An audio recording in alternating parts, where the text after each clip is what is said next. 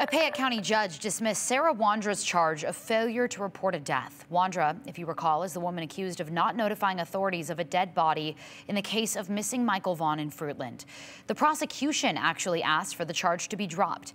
In a status hearing for Wondra this morning, Judge Brian Lee also vacated a preliminary hearing scheduled for tomorrow. Wondra's case is now listed as closed in Idaho court records. We're still working to gather more information on why exactly this case was dismissed.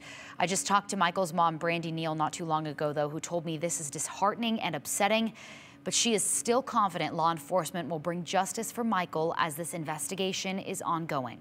Michael went missing from his front yard back in July of 2021.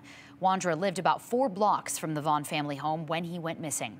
Police say they believe Michael's remains were once buried on Wondra's property, but Michael's body was not found when the yard was excavated as part of the investigation.